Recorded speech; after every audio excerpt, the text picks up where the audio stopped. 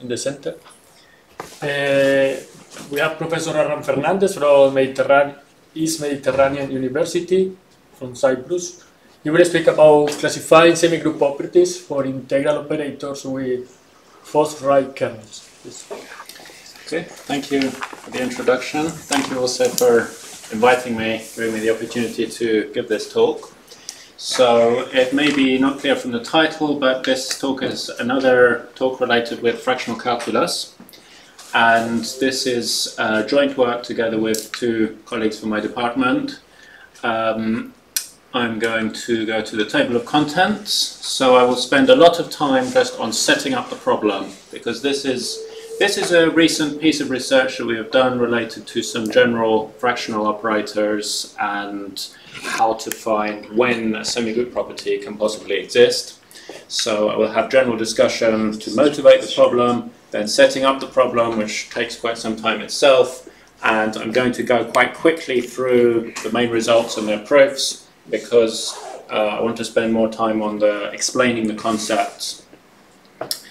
Okay, so this relates to perhaps the talks of Virginia Kiryakova and Yuri Luchko from last week. They were talking about fractional calculus, so I guess everyone knows already the Riemann-Liouville integral. So this is the basic starting point of fractional calculus. This is a convolution of your function with this power function kernel. And I want to think a little bit about why this power function is a useful function to take as a kernel, why this is a good definition. There's a couple of standard justifications from the applications point of view. We've seen a lot about applications this morning and on Saturday, and it's a natural generalization of Cauchy's integral formula.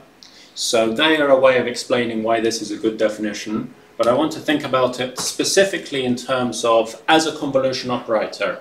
So you could define convolution of f with some kind of function, perhaps depending on some parameters, we don't know how many parameters. Why is this particular choice of kernel function a good choice to use? Because there's many different definitions. You've seen already in the talks last week, so I won't say much about these. But there's many possible kernels to use, but Riemann-Liouville is the most fundamental and one of the most commonly used. So to justify this, I'm going to go from fractional integrals to fractional derivatives. Once you have already defined fractional integrals, how do you go from there to define fractional derivatives? There's three possible natural ways to answer this question. You expect a derivative to be the left inverse of an integral operator. Derivative of the integral should be the original function. By the fundamental theorem of calculus, you can also think about taking an integral to a negative order to be a derivative. So just looking at the definition here, we require the order to be positive, positive real part. So what does it mean to give a negative order? We can give it meaning by analytic continuation, or by saying that if you have, let's say, an integral of order 1/3, and you apply a derivative to order 1, you should get an integral to order minus 2/3, which is a derivative to order 2/3. So these are three natural ideas for how to go from integrals to derivatives. And in the case of Riemann-Liouville, they all give the same answer. So this is the Riemann-Liouville derivative. It's defined by a repeated derivative of a fractional integral. It is the analytic continuation, integral to order alpha, derivative to order minus alpha, and it is a left inverse. So Riemann-Liouville fractional calculus is somehow complete. You have integrals, derivatives, they fit together, they have natural properties. Prabhakar is another type of fractional calculus. This is named after an Indian mathematician who defined this integral operator in 1971. So here we use a three-parameter Mittag-Leffler function as the kernel, and again the fractional derivative is defined as the repeated derivative of the fractional integral. Now in this Prabhakar fractional calculus we have the same nice property that all three ways of extending give the same answer. The derivative is a repeated derivative of a fractional integral, it is the analytic continuation, and it is the left inverse. So this is possible for Riemann-Liouville, it is possible for Prabhakar, but it is not possible for all types of fractional calculus. So when you go to more general types of kernel function, then these three possible ways of extending can be different from each other, can give different answers. So I want to ask why. Why is this possible for Prabhakar? What is the special properties of Prabhakar that make this possible? Important property is semigroup. So 4 parameters of this operator, alpha, beta, gamma, delta. There is a semigroup property in the middle too, in beta and gamma. So that means if you fix alpha and delta, and you take 2 different values of beta and gamma, then you take the composition of the integral operators, you add the beta and gamma parameters. So you require beta to have positive real part, but gamma can be any complex number. If gamma is 0, the operator becomes Riemann-Liouville. Why is that useful? Because we know how to find the left inverse of Riemann-Liouville. So if we put together 2 Prabhakar operators with the appropriate orders, minus gamma and gamma, you put them together, you get 0, which is Riemann-Liouville. You can make that to order n, so that is a nth order integral. You apply an nth order derivative, you get the identity. So in this way we construct a left inverse of the Prabhakar integral, and that is exactly the definition of the Prabhakar derivative. So we have a left inverse property. We also have the analytic continuation property. I think the easiest way to show this is from the series formula. Just using the power series of the Mittag-Leffler function, we get the Prabhakar integral as an infinite sum of Riemann-Liouville integrals.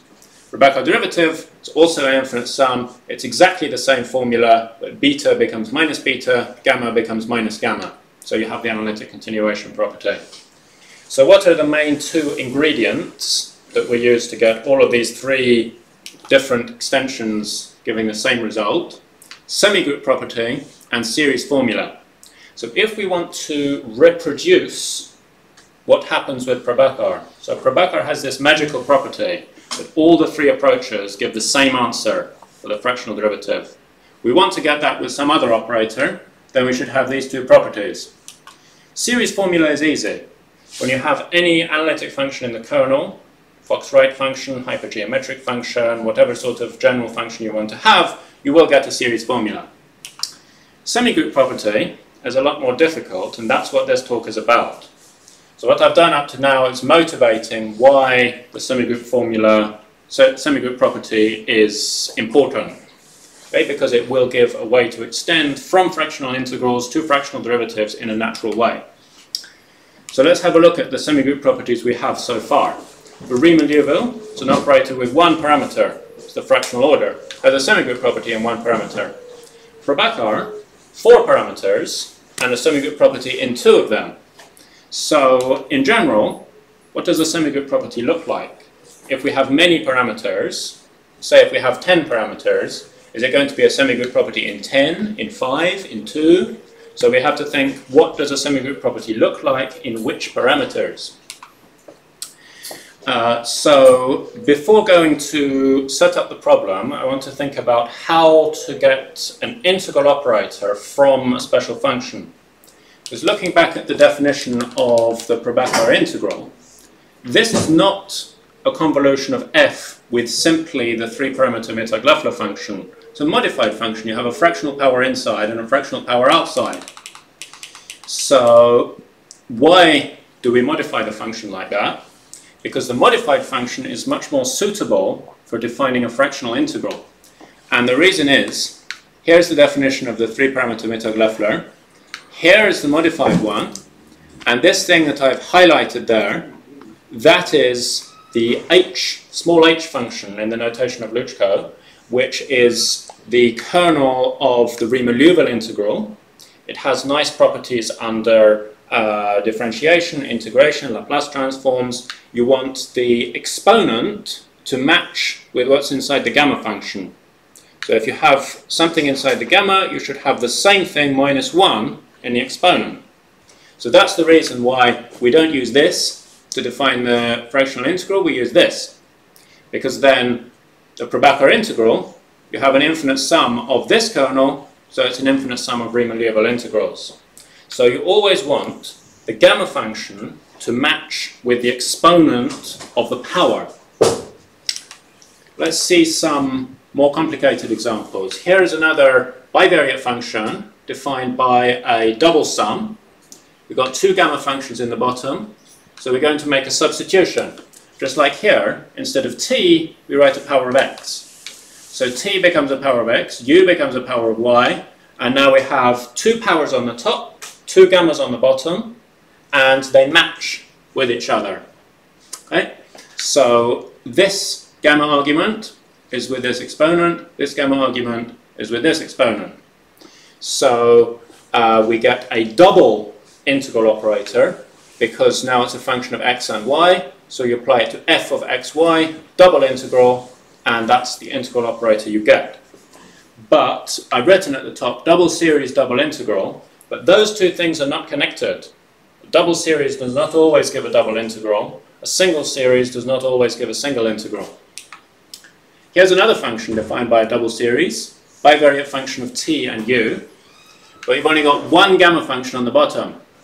Each gamma function should match with a power, gamma with the power, right? So we want to have one power.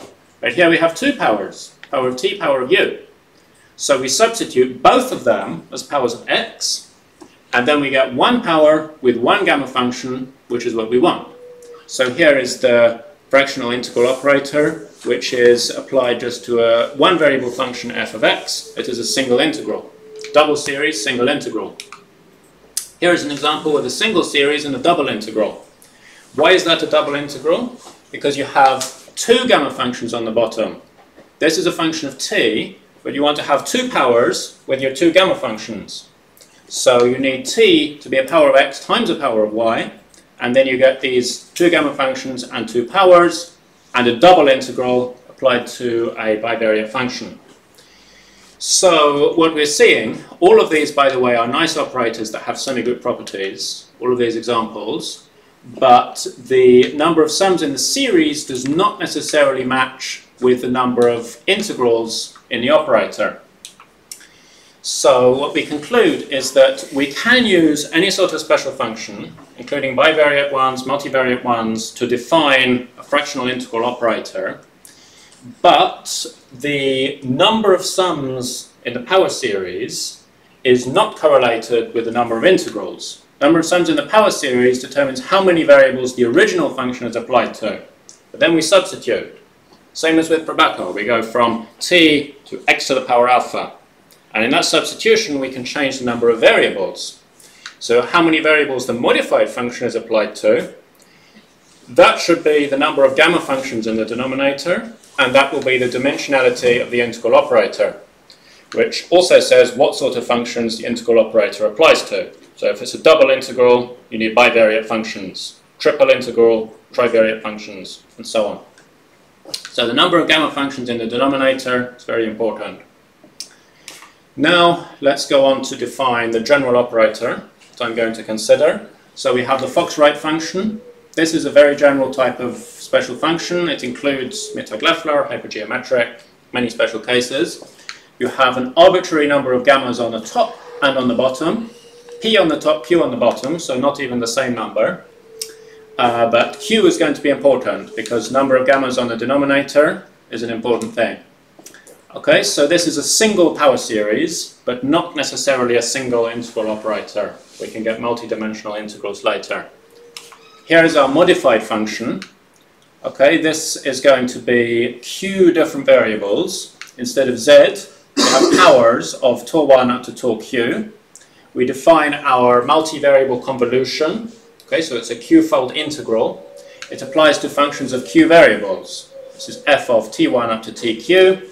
You have a constant multiplier, Q integrals, and this is a Q-dimensional convolution.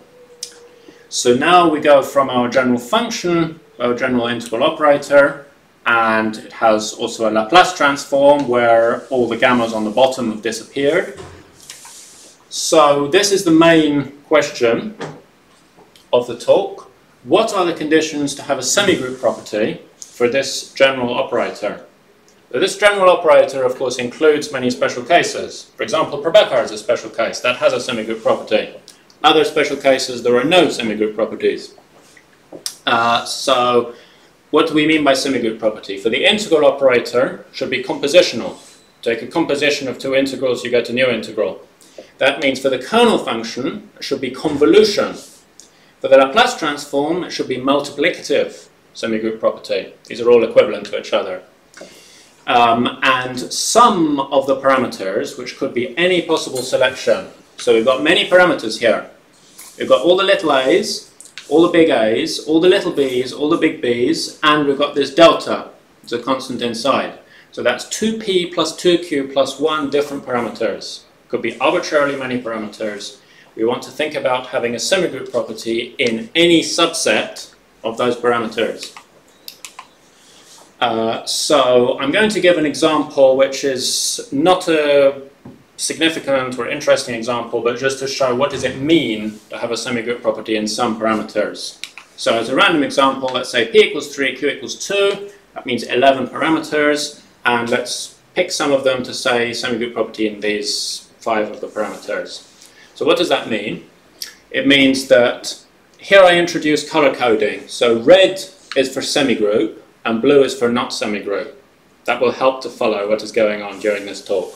Red is for semigroup, so red little a1 prime, and you add them together. So that's the meaning of semigroup property. If it's a blue one, little a2, little a2, little a2 is the same.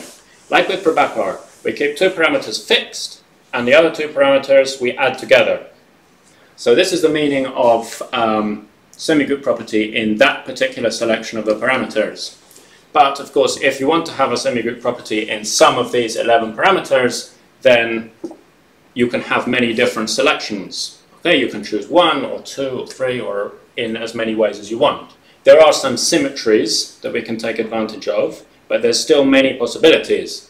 Taking into account that p and q can be any natural numbers, this goes to infinitely many possibilities. So we have to find some patterns, find some ways to catalog all the options and see what's possible, when it's possible to get semigroup and when it's not. One more thing to mention, the relation should be true for all values of the red parameters. It's not interesting if we can put this as the value 2, this is the value 3, and that is the value 5 only, because then it's just 2 and 3 together make 5 by coincidence. But if it's always this and this added together to give that, then that's interesting. So the red parameters should be able to take any values, but we can fix some of the blue ones if necessary. So if we say, oh, this is only true when delta equals 1, okay, that's still interesting, because fixing one of the parameters just makes a special case, like Prabhakar is a special case. So I'm going to introduce some notation that makes the problem a little easier to discuss.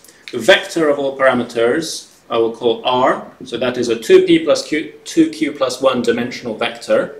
Split it into 2 subvectors. The red one sigma for semigroup parameters, the blue one rho for non-semigroup parameters. So the semigroup property should look like this. For all values of red ones, blue ones as general as possible, but we can fix them if we need to. So the first steps are easy. I'm not going to even sketch these proofs. It's easy to prove that all the big B's are in rho, no semigroup. All the little b's are in sigma with semigroup. Okay, so we can do that by comparing power series for the Laplace transform. That leaves the little a's, the big A's, and the delta still to be catalogued. So before going to the main result, I want to introduce one more thing, which is a condition, and this comes with a conjecture that is still an open problem. So the condition Cp, p is fixed natural number, and we have 2p parameters like this, and we say Cp is the condition that this product of gamma functions should be equal to that product for all values of m and n. For example, if p equals 1, we have just 2 numbers, little a and big A. They should satisfy this relation for all m for all n. C2 looks like this, again for all m and n, 4 numbers should satisfy that. Now we think that these conditions are not possible. From calculations, from looking at properties of the gamma function, we have not been able to prove it, but our conjecture is that the condition Cp is impossible. Now in the work during the rest of this talk, I'm not going to assume this. I'm going to include Cp possibilities, but I'm going to mention that if our conjecture is true, those possibilities are out, because then the result becomes more elegant if this is true. So you know, if anyone has any ideas on how to prove this, we've tried various methods, but it's still open. We didn't manage to prove that this is not possible for any possible fixed numbers, little a and big A. Okay, so you need to have it for all A, small a and big A. No. If there's any fixed numbers, so for example, this could be something fixed and that could be something fixed, some special constant to satisfy this for all m and n. So for all m, for all n, but these can be fixed. But we think that two such numbers do not exist. Little a and big A, there are no possibilities. But you want to use these parameters to have some group property of these parameters, or these parameters will be No, we're not going to use this. We're going to say that there are some semigroup possibilities only if this condition is satisfied, but it will not be semigroup in the little a and big A in that case. It will be semigroup in another parameter instead.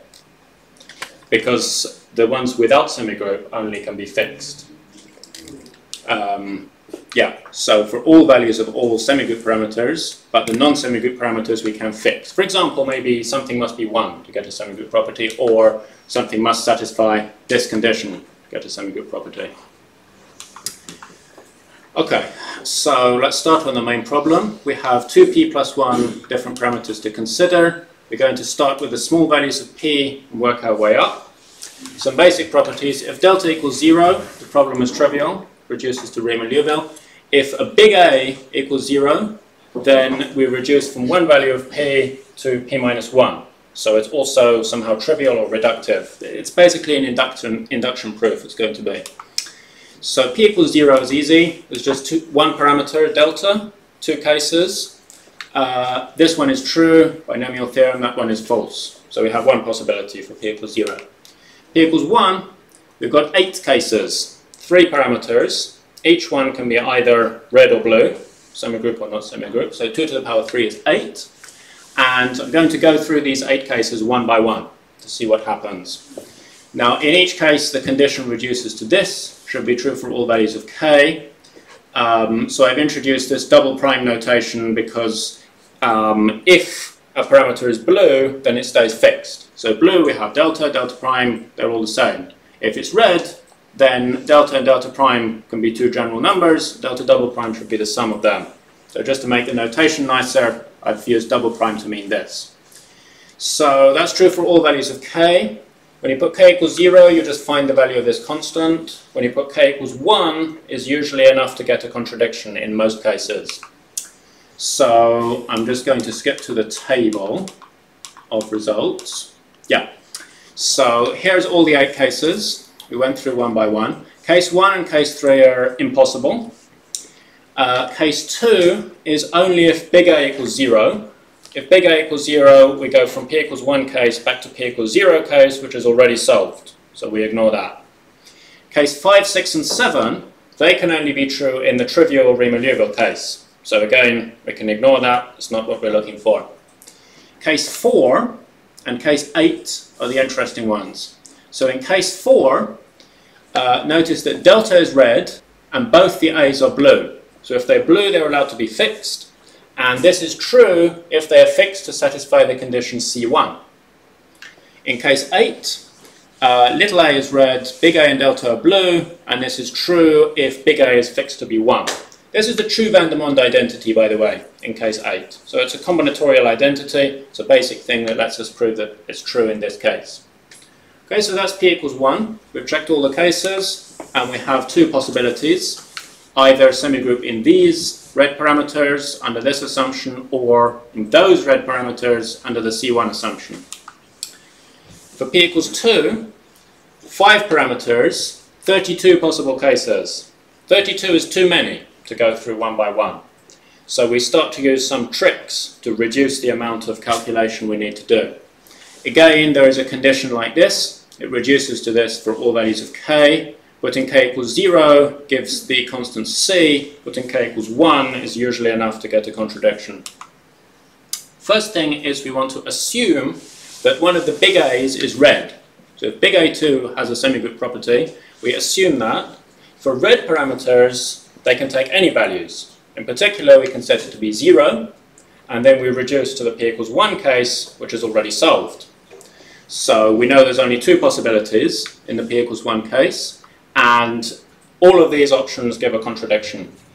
So we get A2 red, contradiction, so A2 must be blue. By symmetry, A1 is also blue. So these two are both blue. Our original 32 possibilities reduced to 8 possibilities. Little a1, little a2 and delta. We assume little a2 is blue. Again, we reduce to the p equals 1 case. And the two possibilities that we already found, they now give two possibilities here. But there is a condition in each case. This is only if C2 holds.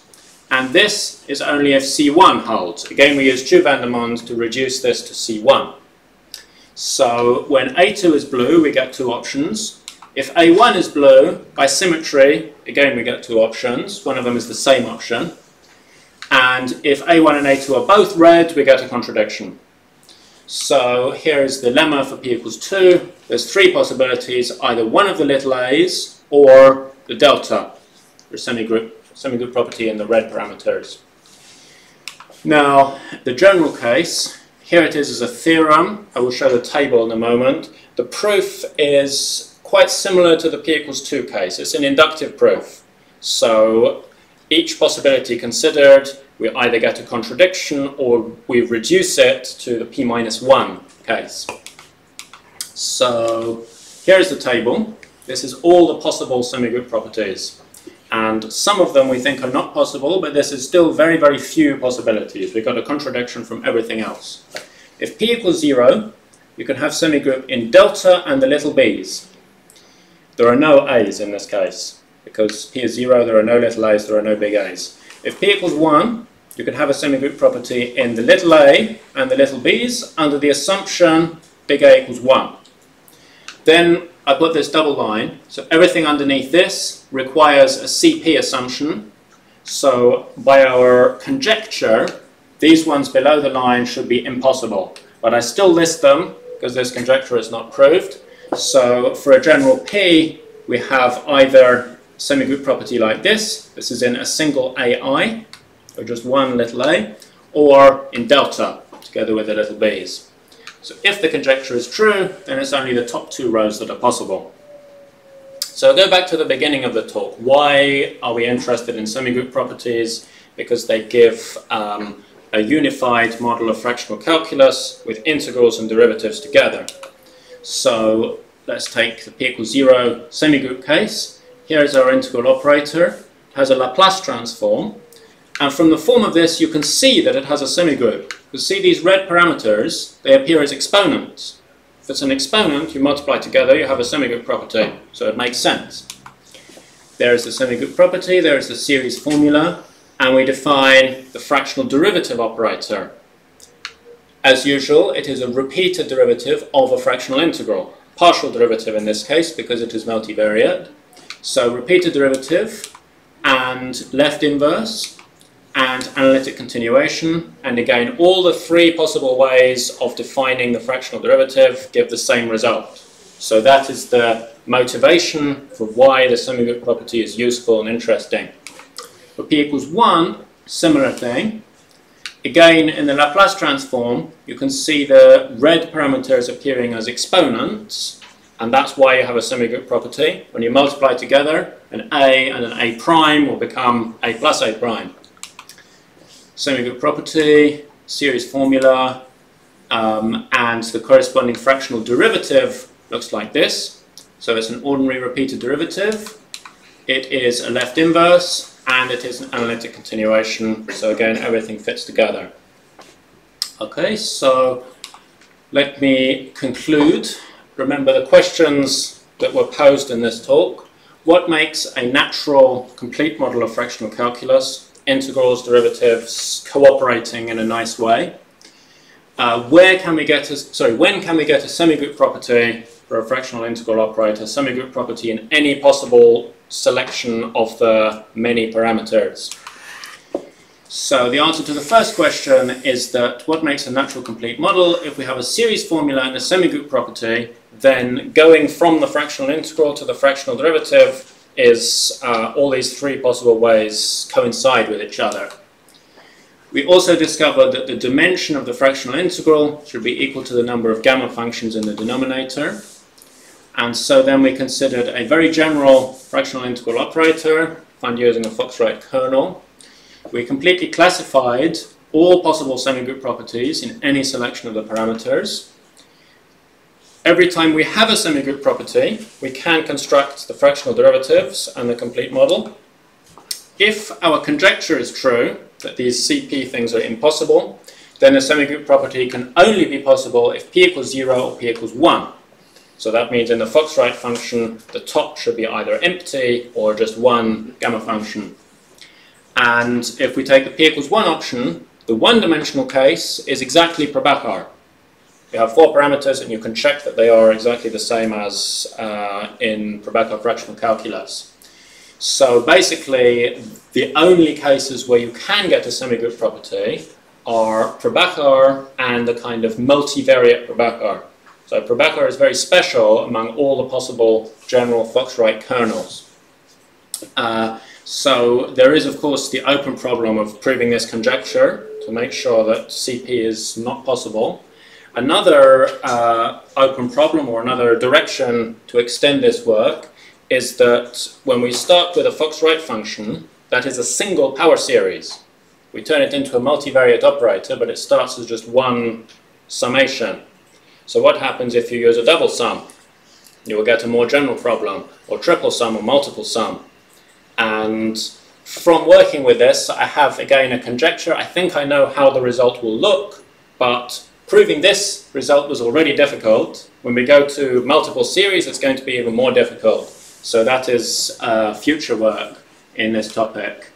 So here's a list of references. The one at the bottom, the one at the bottom is the paper where this work was published. So I hope I've finished in time. Thank you for your attention.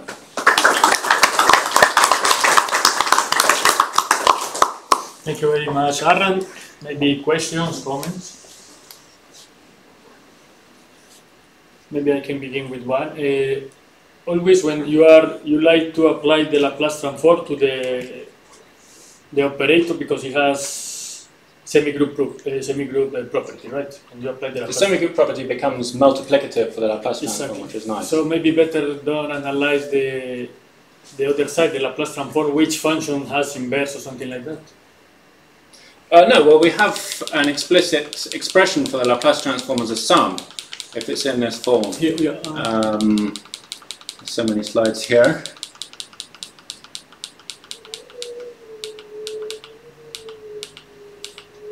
Yeah, so the Laplace transform looks like this. Exactly. So and we need to make a few assumptions on the parameters to make sure both that this series converges and then that this series converges. But under those assumptions, you can go back and forth between the function and the Laplace transform. Exactly. So it will be no better to analyze which functions can you apply the inverse and then go back.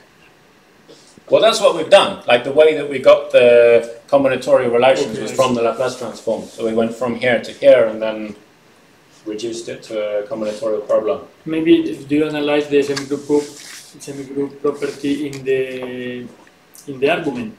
Not in the order, in the argument of the operators. Sorry, the slide just, yeah. For instance, you have x, and then if it is maybe not semigroup property in the order, just in the argument.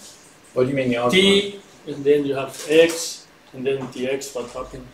Oh, you mean a semigroup property in the variable, like z or the tau? Because since it's very useful for some problem. But that would not make sense for the integral operator. Yeah, no, maybe some special function like this. Yeah, that will be a different problem.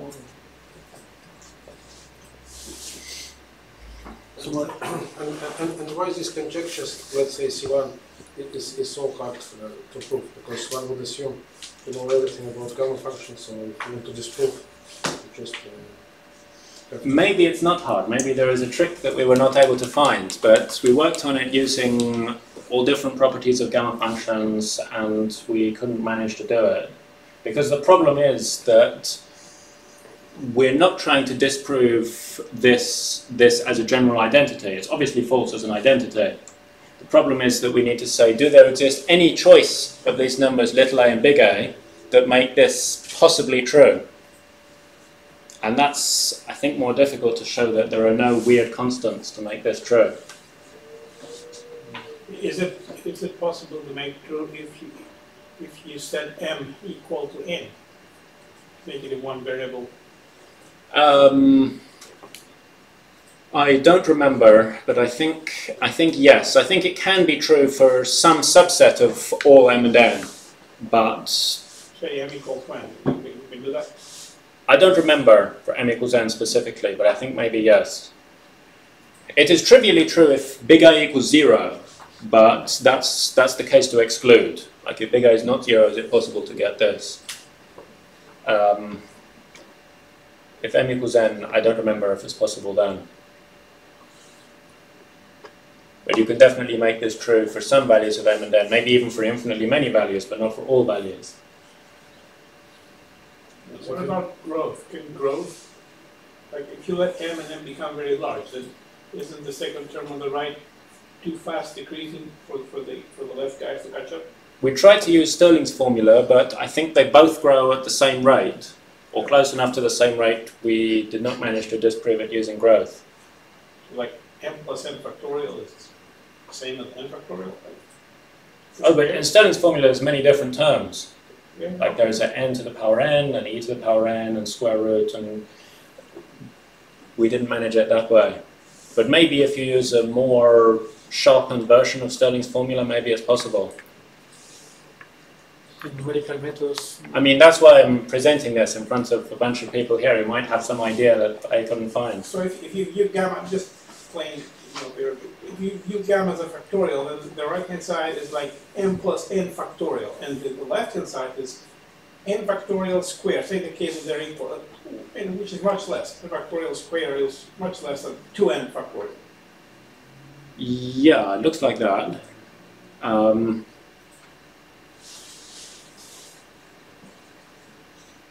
Yeah, I don't remember why that didn't work when we tried with Stirling's formula. I guess the natural thing to do would be to take logarithms, and then instead of a product it becomes a sum, and you use the logarithmic Stirling formula, but the first terms in the asymptotic series I think were somehow the same.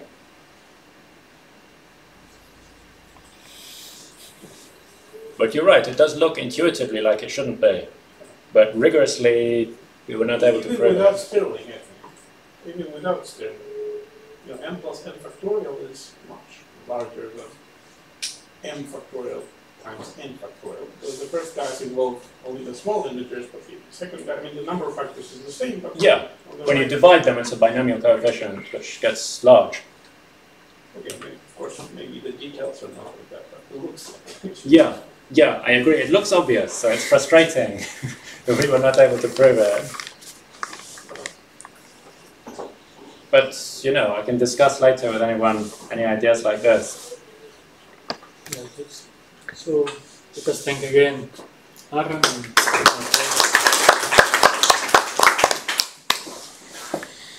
So we have 5 minutes and we can come back to the second talk.